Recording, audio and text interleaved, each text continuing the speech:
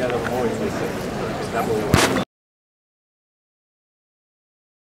welcome on behalf of the Family Planning 2020. Thank you for coming this morning as we near the end of the conference. My name is Robert Clay. I'm the Deputy Assistant Administrator for Global Health at USAID. Today I'm joined on stage by a dynamic group of people who personify the energy and enthusiasm that propels Family Planning 2020 forward. They're here to talk about the progress that we've made since the London Summit on Family Planning towards our goals of expanding access to family planning information, services, and supplies for an additional 120 million women and girls in the world's poorest countries. A little over a year ago, representatives from 150 countries, multilateral agencies, NGOs, foundations, the research community, the private sector, pledged to work together to ensure that all women, no matter where they live, will have access to the information, services, and supplies they need to determine the course of their futures. Family Planning 2020 carries this momentum forward. I hope you have all had a chance to pick up a copy of the Family Planning 2020 Progress Report that was launched here on Wednesday. It includes many highlights from the work that countries are doing, and here are just a few. Over the past year, 1/4 of the commitment-making countries have launched detailed, costed national family planning strategies, including Burkina Faso, Kenya, Niger, Senegal, and Zambia. 1/3 of the commitment-making countries have increased their national budget allocations for family planning services or supplies, including Ethiopia, Indonesia, Kenya, Nigeria, Sierra Leone, Tanzania, and Uganda. And half of the commitment-making countries have held national family planning conferences. Quite a good progress report so far. This year has also seen unprecedented collaboration between governments, NGOs, foundations, the research community, and the private sector to train and retrain health workers, deploy new models of service delivery, and improve commodity distribution and management systems to ensure that family planning programs reach underserved communities. The United States government is proud to be a core member of the Family Planning 2020 and to support the goals of the initiative. Annually, USAID supports more than 84 million women around the world with access to contraceptives. These women will continue to receive the support they need through 2020. And in combination with this and the efforts pledged at the London Summit, we will ensure that by 2020, 380 million women and girls in the poorest countries of the world will have the right to determine whether and when to have children. We will also help to prevent the deaths of 1.3 million children under the age of 5. It is now my privilege to introduce the upcoming video. The United Kingdom was the host and the lead organizer for the London Summit and continues to play an integral role as a core partner in Family Planning 2020 to ensure that all girls and women have the opportunity to shape their own future. The Honorable Lynn Featherstone, Parliamentary Undersecretary of State for International Development of the United Kingdom, is steadfastly dedicated to the high-impact investment and collaborative partnership to achieve the goals of Family Planning 2020. Lynn was here at the conference earlier this week, but regrettably she could not attend this session and wanted to share this with you instead by the video. Could we have the video, please? This year, we have seen transformational progress, both at the global and country level.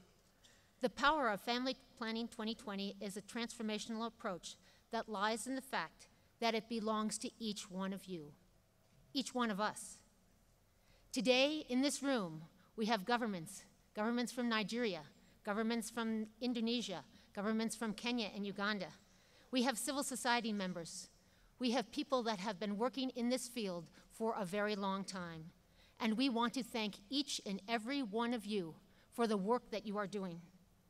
Oying started this conference saying, "We are family planning." Well, today I want to say that we are Family Planning 2020, and we want to recognize your actions. You are all pioneering new paths, making family planning become a reality for women, girls, and families across the world. With the government of the UK making a pledge to support accountability today, we also want to showcase accountability in action in Zambia. The leadership of the First Lady of Zambia and the Ministry of Health has been a shining light to many of us. I would like to ask Dr. Mary Nambaho, Deputy Director, Mother and Child Health, Ministry of Community Development, Maternal and Child Health, to highlight the progress made by the government of Zambia. Dr. Nambaho, please come and join us.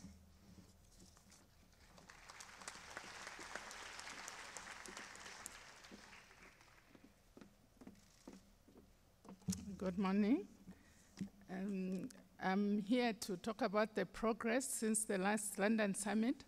Actually, my presentation was going to end at just showing that we've got the strategic plan, but because I've got 5 minutes, I'll make the presentation. Thank you.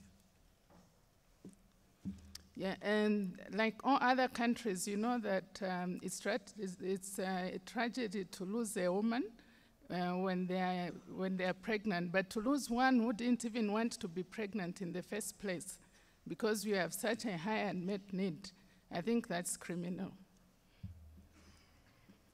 So when our First Lady came to the London Summit and our minister, they made the following commitments. The first one was to double the budget for family planning commodities, to increase the use of community health assistants and trained community-based distributors, to expand FP access to underdeserved communities, to engage religious and traditional leaders in promoting dialogue and demand. So where are we now? We started from July 2012, and like I showed, we've already got the strategic plan, and we launched it and we disseminated it. We already budgeted for 2014, and our leaders have committed that we are going to have an increased budget towards family planning. I just wanted to show off some of the analysis which is in our strategic plan. You can see that we went into details to look at our regions, and we noticed that some of our regions have a higher potential for growth, and we calculated how we are going to increase the CPR, the mean CPR per region, and we also calculated how we are going to move from one CPR to the next by 2020, and we knew the number of new users who we are going to have, and the total for the whole country came to about over 800,000. So what did we put in our strategic plan? We have about 6 strategic objectives. We said we'll strengthen the demand for family planning. We'll have effectively target the adolescents and the youth. We'll build capacity to deliver quality services. We'll increase coverage for rural and underdeserved populations. We'll improve distribution system at all levels. Then we'll strengthen family planning governance and program coordination. So as Zambia, that's where we are. We've started even with the IBP initiative to have the best practices documented. Thank you.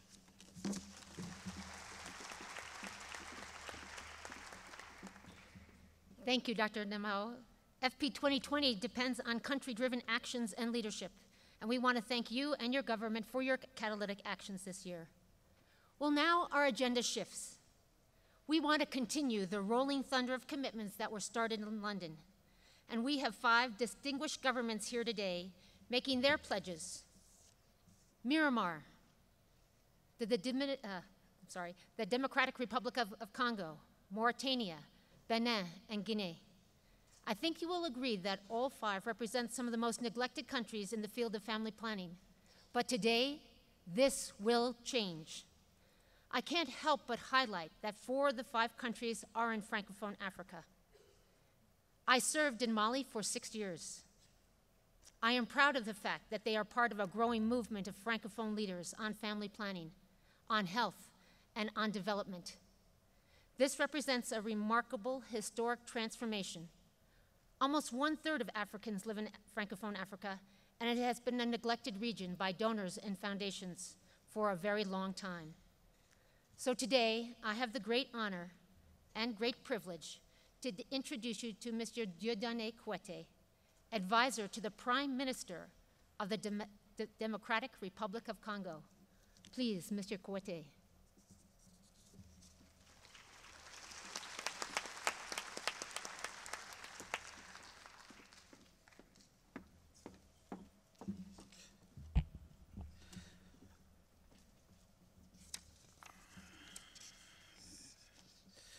Bonjour, mesdames et messieurs, et félicitations aux organisateurs pour la réussite et le succès de cette conférence. Il convient de noter que le contexte actuel de la République démocratique du Congo est dominé par des récentes opérations militaires à l'est du pays qui viennent de mettre fin à la rébellion du M23. Ceci a pour effet le retour progressif des populations dans leurs villages. Cette situation requiert l'attention particulière du gouvernement et n'a pas permis le déplacement des hautes autorités de la République qui ont été invitées à cette conférence. Veuillez accepter leurs excuses. C'est au nom du gouvernement de la RDC, conduit par son Excellence Matata Ponyo Mapon, Premier ministre et chef du gouvernement, sous le leadership de son Excellence Joseph Kabila Kabange, président de la République et chef de l'État, que nous lisons la présente déclaration d'engagement de la RDC sur la planification familiale. En effet, la vision de la RDC en matière de planification familiale est cristallisée sur le concept de parenté responsable et de naissance désirable. C'est à ce titre qu'en 1972, la RDC a été le pionnier dans la mise en œuvre d'un programme de planification familiale qui a réalisé des progrès substantiels jusqu'en 1990.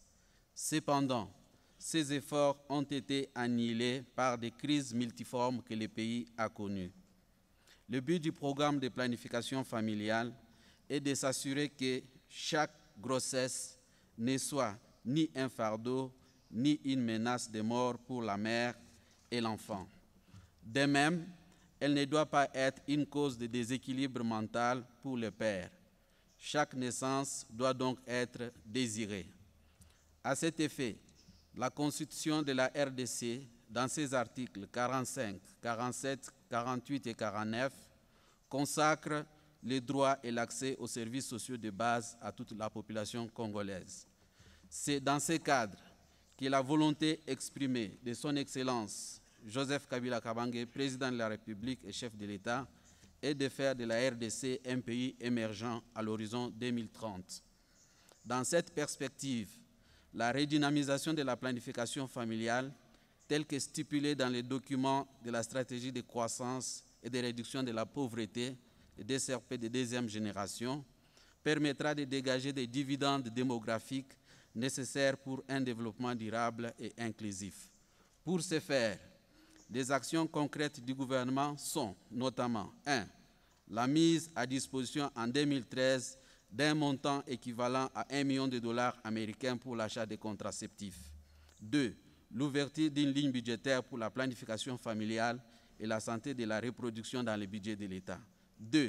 3 plutôt, l'élaboration d'un plan stratégique sur la planification familiale pour la période 2014-2020. Ce plan vise d'atteindre, petit a, un taux de prévalence contraceptive moderne de 19% en 2020 contre 5,4% en 2010.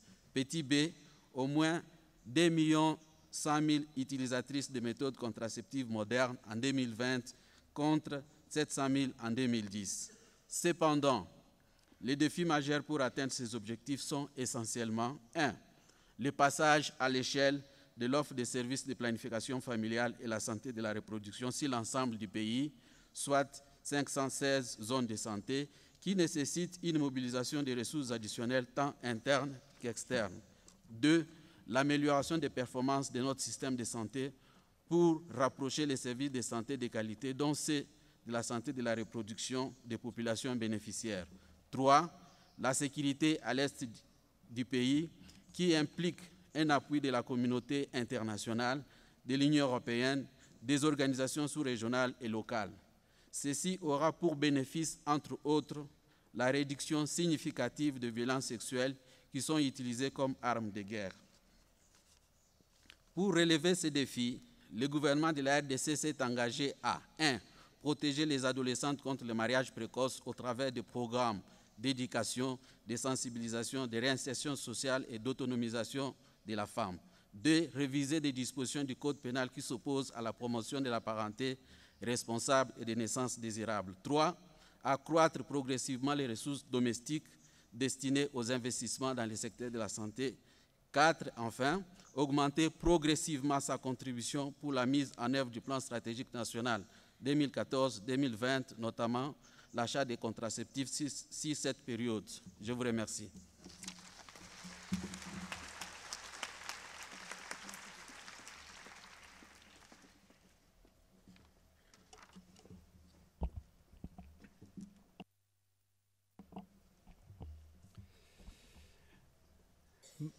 I would now like to introduce our next speaker, Ms.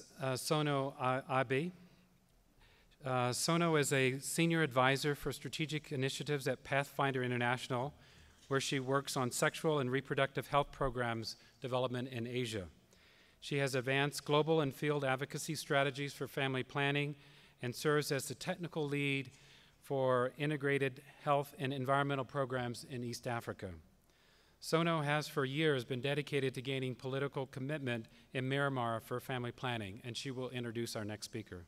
Sono.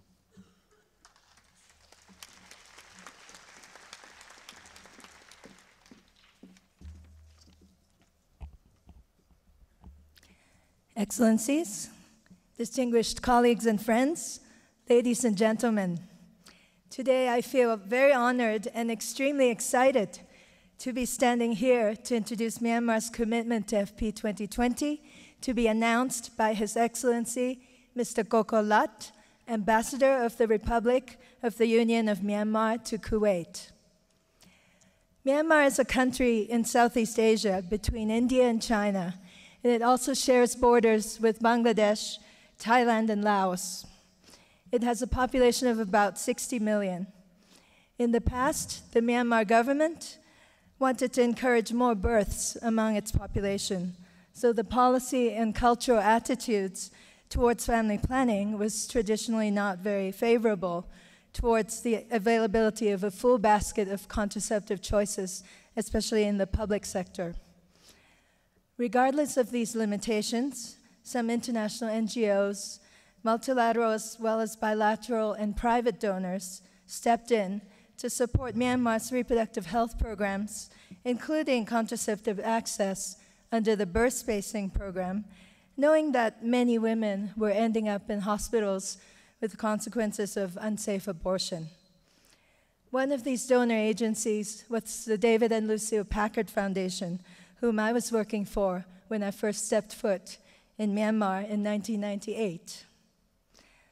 I cannot step away from this podium today without acknowledging Her Excellency Dr. Ten Ten Tay, Deputy Minister of Health, who had to cancel her trip to Addis Ababa last week due to unavoidable circumstances.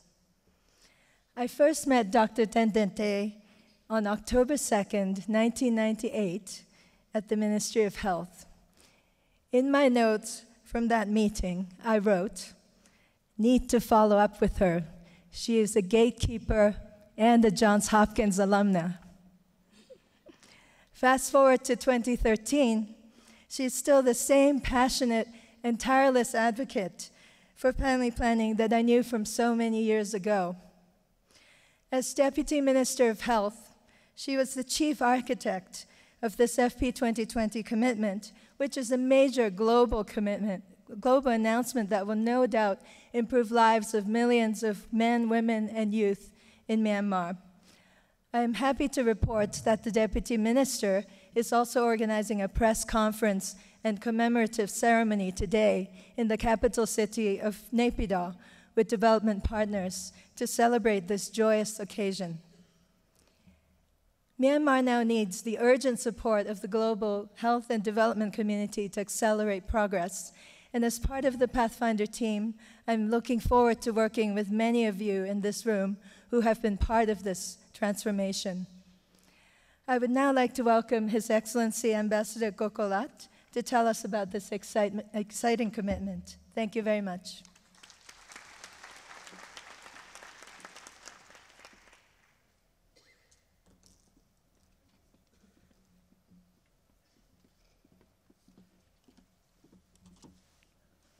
Good morning, everybody. Excellencies, distinguished guests, ladies and gentlemen. It is indeed a great privilege and an opportunity for me to be here with you at this great capital of Ethiopia to share our country's statement on behalf of the government of the Republic of the Union of Myanmar towards Family Planning 2020. Ladies and gentlemen, we are ready to start our new journey towards Family Planning 2020 by committing the following. We launched a family planning program under the name of Birth Spacing. Policymakers would, Myanmar is here to ensure that policymakers would acknowledge the critical role of family planning that would leverage the demographic divide in Myanmar, leading towards economic growth and development.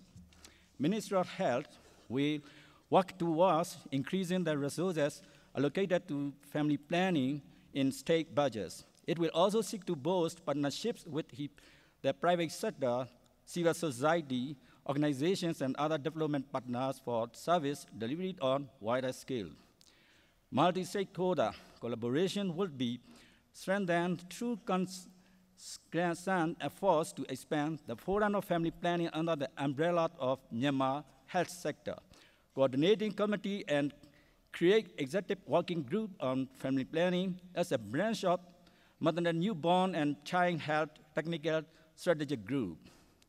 Continue to strengthen reproductive health community security, logistic management, information system, and capacities at all levels for improved projection, forecasting, procurement, supply, storage, systematic distribution, inventory control, and uptake by the end users of life-saving medicines for maternal and newborn health and contraceptive supplies as part of global project on supply chain system management. Health sector reform has ensured results-based management through new initiatives for effective fund flow mechanism and internal audit June. Objectives: increase CPR from 41% to 50% by 2050 and over 60% by 2020. Reduce unmet need to less than 10% by 2015, currently 12%. Increase demand satisfaction from 67% to 80% by 2015. Improving method mix with increased use of long-acting permanent methods and decentralization to the districts. Political commitments. Myanmar aims to strengthen the policy of provision of clinical contraceptive methods by training skilled nurses, midwives, and volunteers through better collaboration among multi-stakeholders. Within the context of Naypyidaw Accord, it also pledged to implement people-centered policies to address the question of regional disparities and inequality between urban and rural and rich and poor. Financial commitments. Myanmar has committed to include budget line for family planning starting from 2011 to 2012 fiscal year, and we have used US $1.29 million equivalent just to purchase contraceptives during 2012 to 2013 financial period.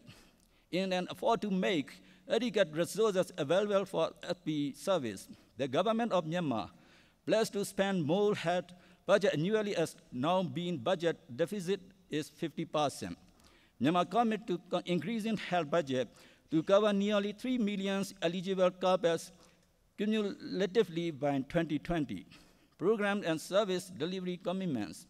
Myanmar's commitments to increasing user-friendly SRH and FP service at an all-health service outlet, both in public and private.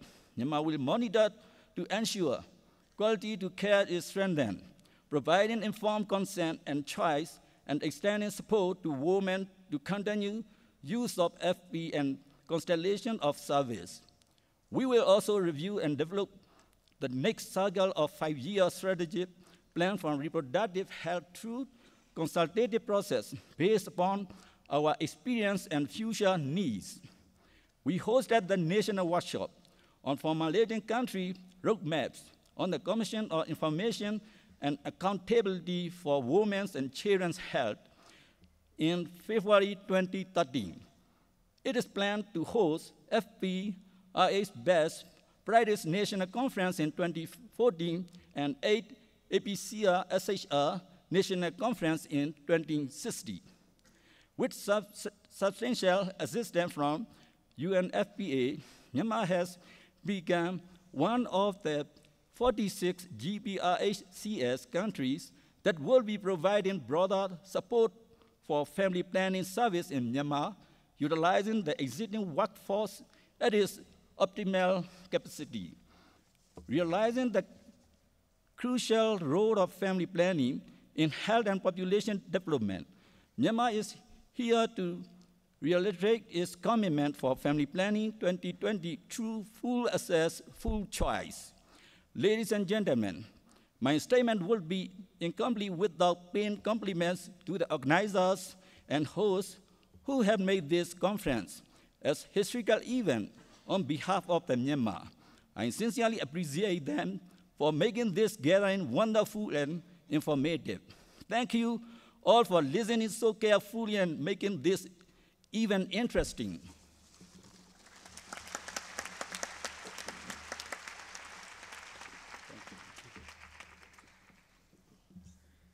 Our next speaker will be Thomas Dubois, who is the Policy Advisor for Population Issues for the French Ministry of Foreign Affairs.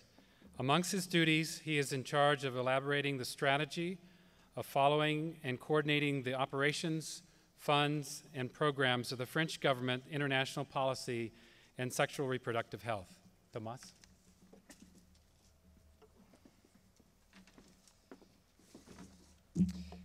Thank you, Robert.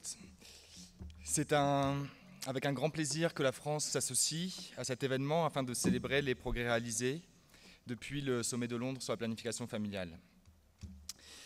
L'accès à la contraception est un impératif éthique et politique, c'est un droit fondamental. C'est aussi un facteur d'efficacité des politiques que la France place en priorité dans ses politiques nationales et dans son action internationale.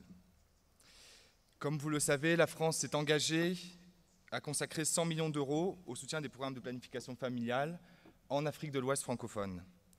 Dans cette région, la prévalence contraceptive stagne depuis de nombreuses années. Moins de 15% des femmes en union, dans l'âge de procréer, ont accès à un contraceptif moderne en moyenne en Afrique de l'Ouest, contre 25% en moyenne dans les pays les moins développés. Le risque de grossesse adolescente en Afrique de l'Ouest est en moyenne 2 fois plus élevé que dans le monde. Pour répondre à ces enjeux, la France, avec l'Agence française américaine de développement, la Fondation Bill et Melinda Gates, la Fondation William et Flora Hewlett, ont décidé d'associer leurs efforts pour créer le partenariat de Ouagadougou en 2011, aux côtés de 9 pays d'Afrique de l'Ouest francophone, le Bénin, le Burkina Faso, la Côte d'Ivoire, la Guinée, le Mali, la Mauritanie, le Niger, le Sénégal et le Togo. Ce partenariat a notamment permis l'élaboration de plans d'action nationaux chiffrés, détaillés par activité et déclinés par région. Ces programmes d'action peuvent être communiqués aux bailleurs internationaux afin de pallier les lacunes de financement.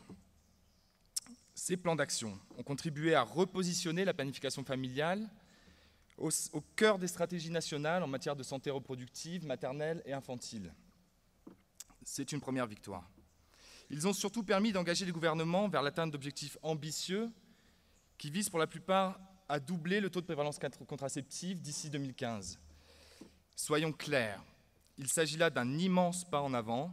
Je souhaite à cette occasion saluer les représentants du ministère de la Santé de Mauritanie, de Bénin, et Monsieur le ministre de la Santé de Guinée, ici présents, qui vont nous présenter en détail la nature de leur engagement. La France soutiendra directement ces plans d'action à travers l'ensemble de son dispositif d'aide multilatéral et bilatéral en matière de planification familiale. Alors soyons tout aussi clairs, et pour être juste, il s'agit là d'un immense effort de mise en œuvre pratique et concrète du principe d'alignement, qui est aussi un immense pas en avant. Ce modèle associant l'engagement des pays et l'alignement des bailleurs est aujourd'hui proposé à la communauté internationale grâce à l'initiative FP2020. Et notre seule présence, je crois, tous réunis ici à cette tribune pour discuter des questions de planification familiale, de droit et de santé sexuelle et reproductive, montre les progrès remarquables de coordination entre partenaires, entre initiatives que nous avons réalisées.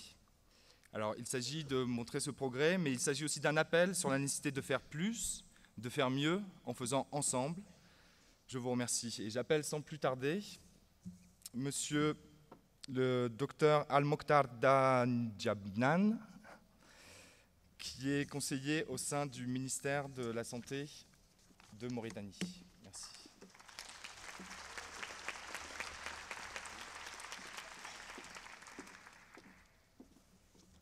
Merci beaucoup. Excellences, honorable assistance, mesdames, mesdemoiselles, messieurs, nous sommes contents d'être parmi vous aujourd'hui pour lancer la planification familiale dans notre pays. Ainsi, la Mauritanie s'est engagée résolument en faveur de l'atteinte des objectifs du millénaire pour le développement d'ici 2015. Cet engagement s'inscrit dans le cadre des priorités du gouvernement telles que retenues par le cadre stratégique de lutte contre la pauvreté, le programme national de développement du secteur de la santé, ainsi que l'initiative présidentielle pour la lutte contre la mortalité maternelle. L'amélioration de l'offre des services et les indicateurs de planification familiale constituent un choix stratégique du gouvernement pour mieux repositionner la planification familiale et répondre aux recommandations des différentes conférences sur population, planification familiale et développement à Ouagadougou et à la conférence de Sali au Sénégal sur l'engagement de la société civile en faveur de la planification familiale en septembre 2011. Ainsi, l'engagement politique du gouvernement s'est manifesté à travers la mise en place d'une cellule pour l'accélération de l'atteinte des OMD santé 4, 5 et 6, les plaidoyers pour la mobilisation des ressources en faveur de la santé maternelle, néonatale et infantile, et la volonté de réduire l'indice synthétique de fécondité de 4,5 à 4,2 enfants par femme d'ici 2015. Forte de cet engagement politique, la Mauritanie a développé en 2013, à travers un processus participatif et inclusif, un plan d'action national pour le repositionnement de la planification familiale pour la période 2014-2018 qui traduit les priorités du gouvernement en la matière et crée un cadre de référence pour le partenariat et la mobilisation des ressources dans ce domaine. Ce plan indique clairement les ambitions de l'État à rehausser le niveau de taux de prévalence contraceptive de 11 à 18,5% d'ici 2018. Une stratégie nationale de sécurisation des produits de la santé et de la reproduction est validée depuis 2009 et mise en œuvre, démontrant ainsi qu'il n'existe aucune barrière légale à l'accès aux produits et services de planification familiale. Sur le plan financier, l'État s'est engagé qu'à partir de 2014, une ligne budgétaire dédiée à la sécurisation des produits de la santé et de la reproduction sera attribuée à la planification familiale, comme il s'est engagé aux côtés de ses partenaires pour la mobilisation des ressources additionnelles pour la mise en œuvre du plan de repositionnement de la planification familiale.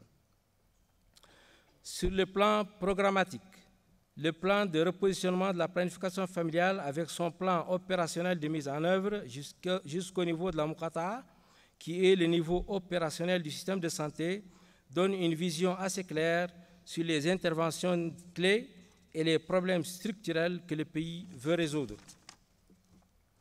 Étant engagé en faveur du repositionnement de la planification familiale, la Mauritanie invite ses partenaires et bailleurs de fonds à l'aider à atteindre les objectifs de son plan d'action et réaffirme son adhésion au partenariat de Ouagadougou, souscrit en février 2011 et aux principes et objectifs de l'initiative FP 2020 et se positionne sur la mobilisation des ressources nécessaires au programme.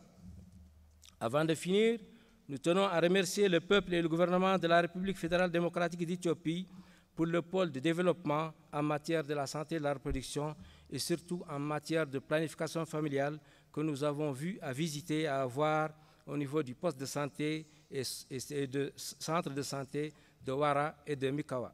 Merci beaucoup.